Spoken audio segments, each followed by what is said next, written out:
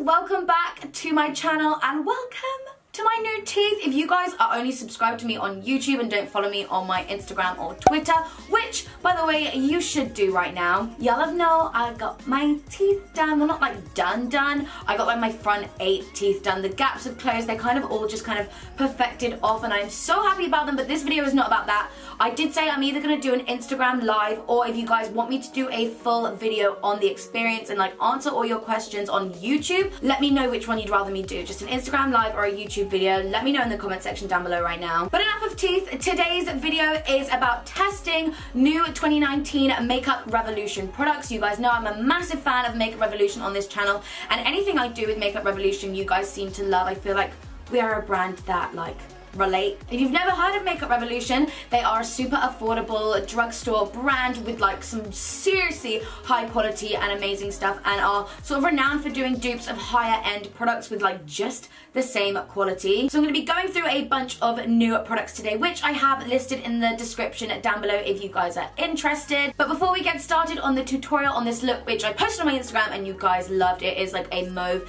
halo eye, full coverage skin, a little nude lip going on. It is post notification bell shout out time, and this week it goes to Ellie Louise 15X that says, been waiting for this video, notification bell always on, love you lots girl. Love you too. Thank you so much for all your positive comments on my last video. I'm really glad you guys are enjoying the content of 2019 so far. So if you want to know what new products were used for this look and just, you know, the products used in general and how to achieve this look, then please keep watching. Okay, so because we are doing a halo eye today, I feel pretty comfortable doing my skin first, and we have some exciting new skin products to try. First of all, starting with primers. So Revolution came out with a few new different primers. I think it was 4 in total, but the 2 that I'm going to be using today are the Hydrate Primer and the Blur Primer. So I'm going to be using 2. 1, just because so I can use 2 different ones for you guys and test them. But 2, I feel that like the outermost part of my face needs the kind of most moisture, and I feel like makeup tends to last there a lot longer. But sometimes just kind of on my nose and like on my chin area, I do have the most open pores and I feel makeup doesn't stay as well. So I'm going to be placing the pore blurring primer sort of on those areas down the center. So that's a little tip for you guys. If you wear just one primer and still struggle to keep makeup on in certain areas, or you're just finding certain areas of makeup doesn't last very well, then try mixing up with 2 different primers. And I feel like because Revolution is so affordable, I don't mind being that little bit extra when it comes to priming, so my skin looks the best. I love the fact that that hydrating primer feels really kind of like wet on the skin but has like a slight tacky finish to it. That's when you know it's a good primer. Anything on the top is really going to stick to that, and my nose and chin area feel so smoothed out. So far, even though I know I haven't put anything on top of them yet, it's a thumbs up from me. So next up is foundation, and the foundation itself isn't new, but the shade is. I am so excited because they've now come out with a bunch of new like 0.2 shades. They had a lot of obviously like 1, 1.5, 2, 2.5. There might have been some 7.5s. I'm not 100% sure, don't quote me on that. But they did include half shades. But now they have included 0.2 shades, which I feel is so amazing considering my initial shade is shade 12, which is was my kind of tan shade. But it was a little bit like not as tanned as I wanted it to be, but 12.5 was just like quite a big jump between them. So now they've come out with 12.2, which is like my perfect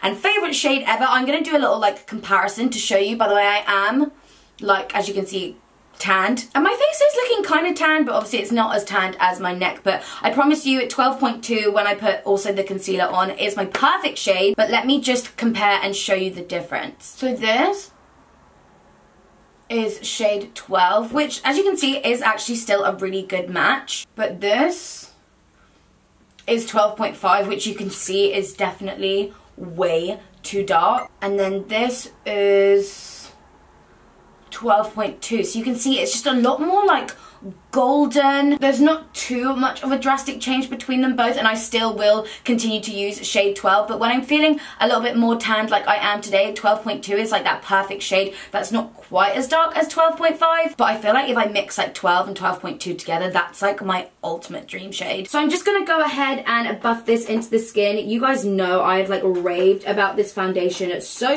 much as soon as it came out. I love the way that it looks on my skin. I've seen a few people say that they think that it goes a little bit cakey on their skin. That might just be because you're applying a little bit too much, because a little does go a long way with this foundation. And I feel that this foundation looks the best in pictures. Like whenever I wear this and take pictures, I feel like my skin just looks amazing. I just love the way that this feels and looks on my skin. It feels so comfortable, yet really perfects my skin. But now on to concealer. I'm just gonna go ahead and do my concealer and cream contour off camera because there's no new products there.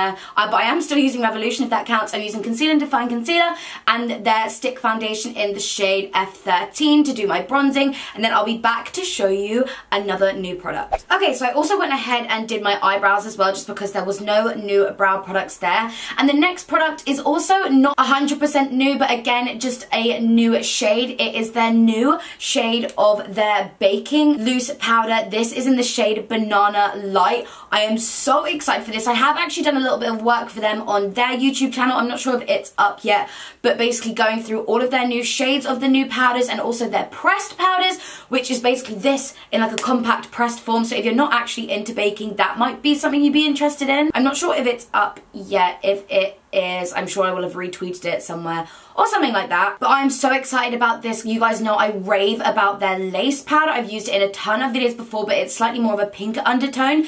This banana shade is perfect for brightening underneath the skin, and y'all know I love the formula of this. It looks so sorry, my phone's just gone up because I've just been tweeted by Makeup Revolution about the powder video that I've just done. So it is already up if you want to see them in action. Now I'm all set, but like I said, this is just like the perfect pale brightening yellow shade. I can tell I'm just going to be using this all of the time. Now I'm just going to go ahead and contour my skin, so BRB. So as you guys know, I am obsessed with shimmery bronzer. So this is a new product for me. I'm not sure if it's like new in terms of like new in right now, but this is from their sister brand Revolution Pro. So our first new product from a sister brand, and it is this. It's called their Revolution Pro Skin Finish in Golden Glare. So it really reminds me of my favorite skin finish, which is the MAC Mineralized Skin Finish in Global Glow. So I'm just going to be dusting this all around my face. You guys know I love doing this. I really just feel like it blends everything together, because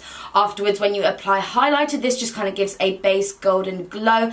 And I'm really loving the formula of this as well. So definitely a cheaper alternative. Next up is blusher, and again, this is from their fairly new sister brand. This is from Obsession. This is their Isn't It Peachy blusher palette. You guys know when it comes to blusher, I'm all about those peachy tones. So this just screamed to me. We've got 4 different shades of peachiness going on in here. So this was perfect for me. So I'm just gonna dip my brush into the shade Hint, which was the 3rd shade in the palette, and just apply that to the apples of my cheeks. So now we can move on to highlighter. Unfortunately, I don't have any new highlighting products from them, so I'm going to skip through this part. But the one that I wore in the original photo was the Becky G Colourpop Luster Dust in Chimsy, and I did apply a little bit of the Marc Jacobs Glow Drops underneath as a base. So I'm going to go ahead and do the same thing again, and then we can move on to the eye makeup. Okay, so moving on to the eye makeup, now the skin is complete.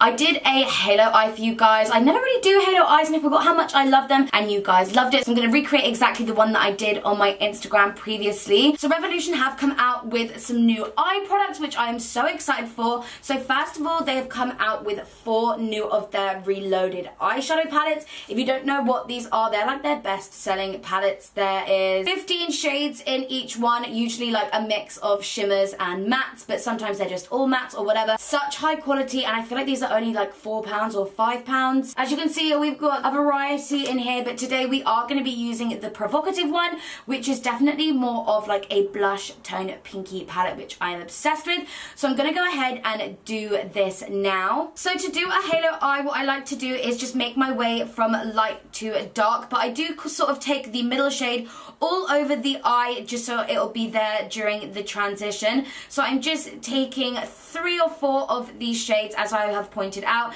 and I'm just buffing them into the crease and all over the lid, concentrating the darker colours on the outermost parts, so obviously we create that halo effect. I am so impressed with those Reloaded palettes. Like I said before, the quality of them for the price always blows me away, and I love all the colours in this one. I feel like blush tones. I don't know why I don't use them more. You guys always tell me to experiment more with colour, and I should have listened. But next up is such a cool product. This is their Cut Crease Canvas, because as you guys know, normally I just use concealer to cut a crease, but that normally involves like applying the concealer on the eye, getting a separate brush, doing whatever. This is just like the perfect product. It has like the smallest size brush. It's all included in this one product. And again, they do 3 other shades of this. This is like a pale yellow shade, but they do a white, a pale pink shade, and a darker brown shade, as you can see. So hopefully it's something in there for everyone. So I'm just gonna go ahead and apply this in the center of my eye. I tend to just kind of apply a main